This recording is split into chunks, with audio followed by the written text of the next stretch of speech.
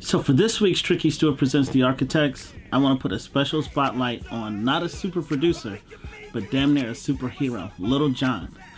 Lil Jon can do it all, but one of his rise to power was really writing hit songs, writing the type of hit songs that break through, like those type of hit records that whether you were looking for it or not, it was going to find you.